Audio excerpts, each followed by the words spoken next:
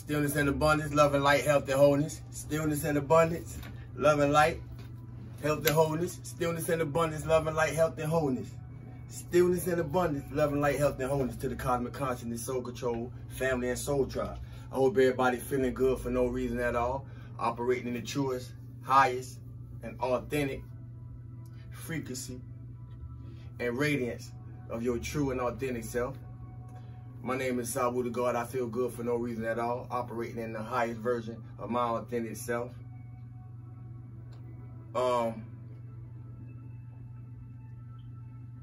Before I begin, we're going to do an affirmation. I am the divine feeling in all life, because you are. I am the divine feeling in all life.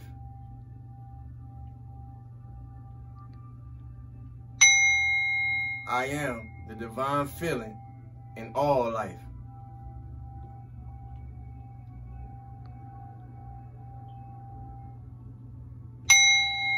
I am the divine feeling in all life. Say it like you mean it, because you are. 2 steps forward and 1 step back. 2 steps forward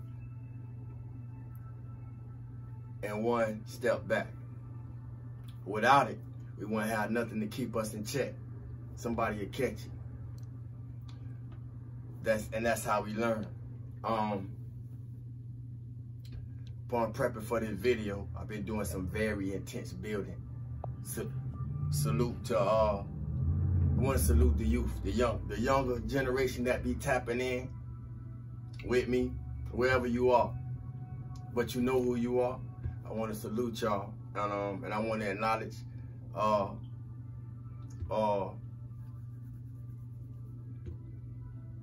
shout out to Hunter Wolf. 2 steps forward and 1 step back. Sometimes you gotta get knocked 1 step back so you can move 2 steps forward. That's usually how this process works. 3 questions was radiating, was permeating in me in preparation to this video, and I've been doing all I can to try to remember the sequence. Not only the sequence, but just how it came to me. 1, where are you living from? Your head, your heart, or your hand?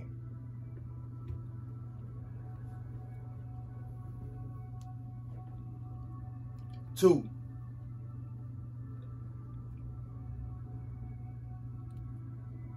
what are you doing it for? Your head, your heart, or your hand?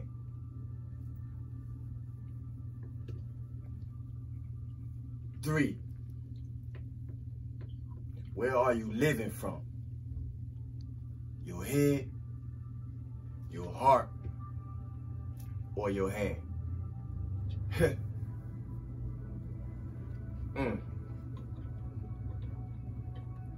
2 steps forward and 1 step back.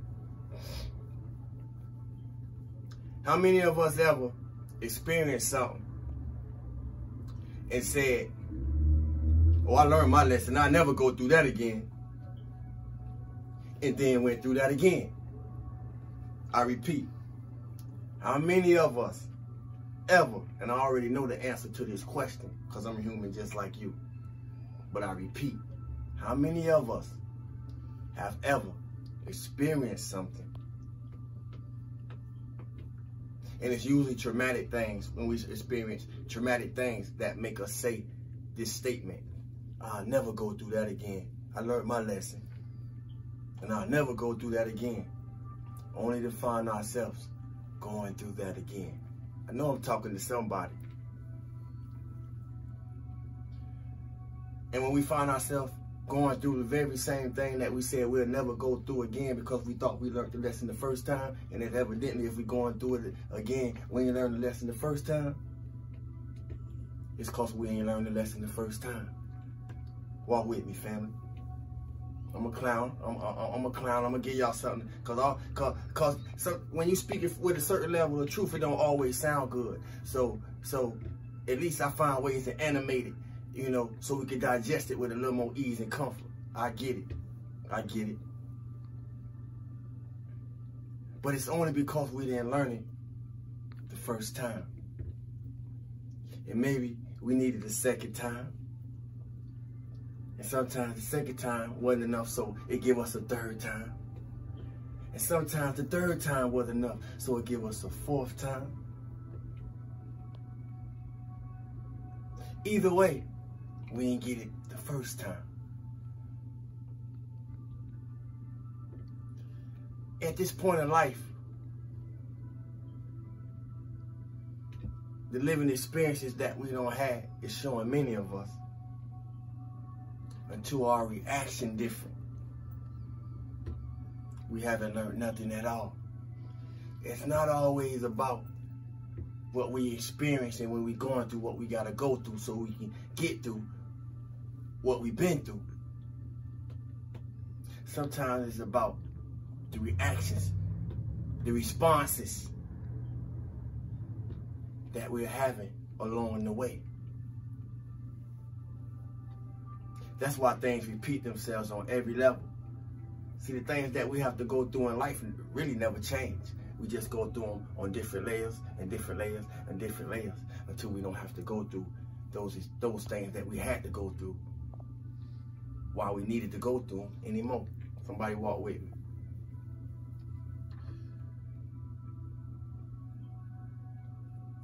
You don't always have to get older to get wiser, family, but that's usually how it works. So in recognition of that, I'm able to say the lesson's much easier now, this day, than they used to be. And what's simple is not always easy to accept. I'm gonna repeat it again. It don't take older age for wisdom to kick in, but that's usually how it works, because the first time, the second time, and the third time wasn't enough for most of us. But the lessons are much easier now than they used to be, because when wisdom kick in, we realize that what's simple is not always easy to accept, because we've been there and done that. And that's the only way we know, cause from what being there and done that don't show us. Somebody walk with me. Give yourself a round of applause. If everything we need is here, and if everything we need to experience has already took place within us by what's out picture,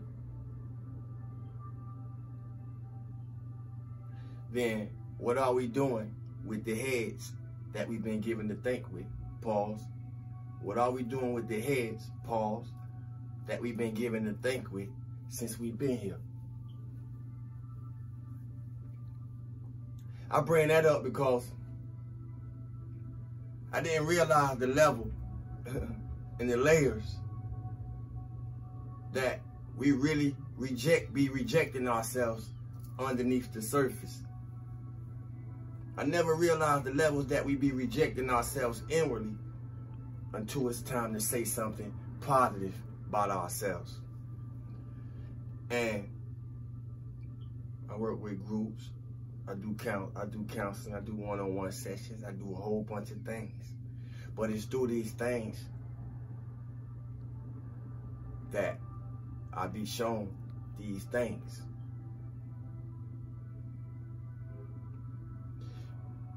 Why is it that we reject ourselves inwardly until it's time to say something positive about ourselves? And most of us won't even notice about ourselves until it's time to say something positive about ourselves. And in that moment, you'll see resistance in yourself, or some old foreign energy that prevents you from being able to say something nice about yourself, myself, ourselves. We inwardly reject ourselves. We'll never tell nobody about it. We'll never tell nobody. Some of us will never really tell nobody how we truly feel about ourselves. That's how much rejection we have for ourselves. I'm talking to some things.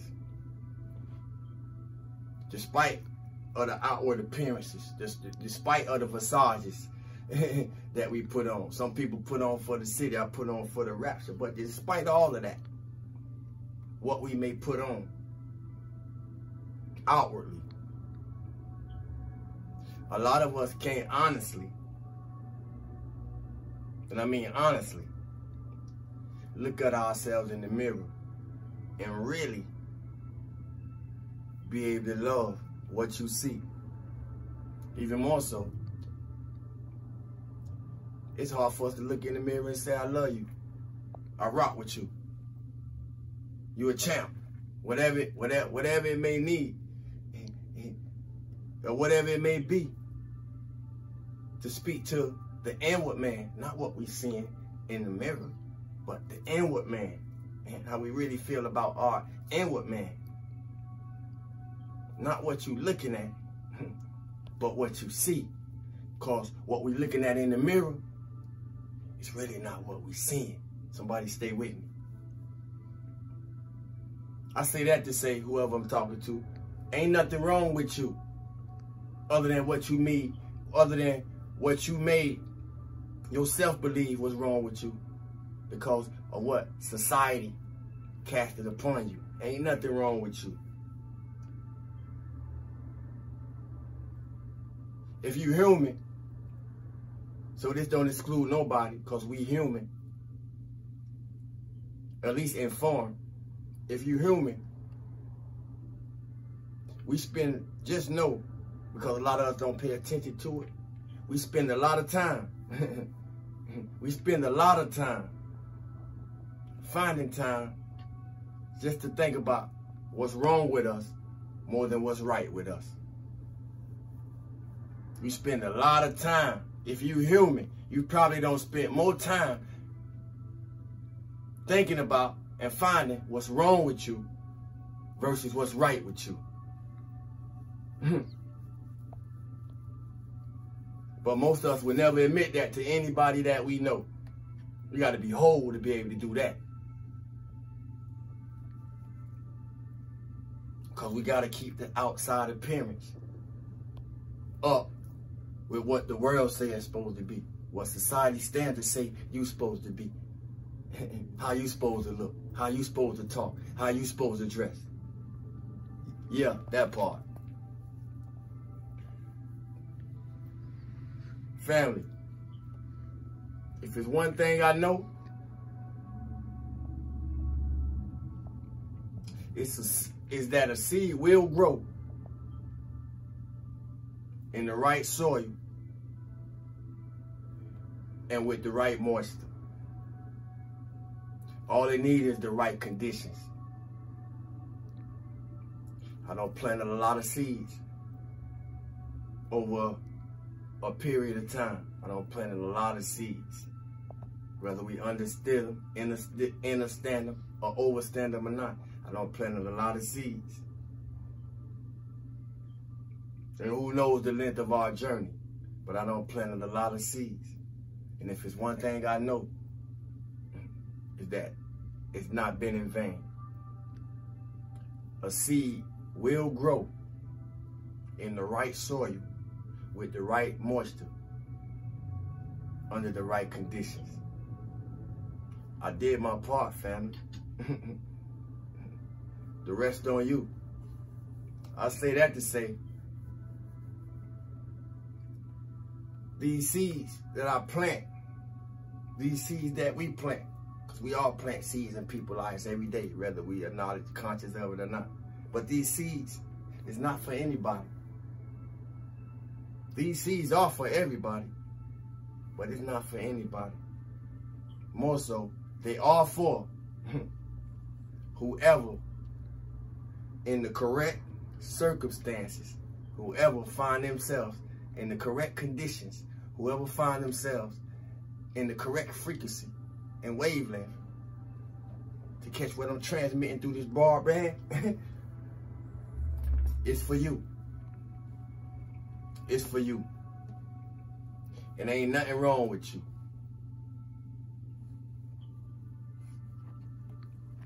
We are law and we are process in progress.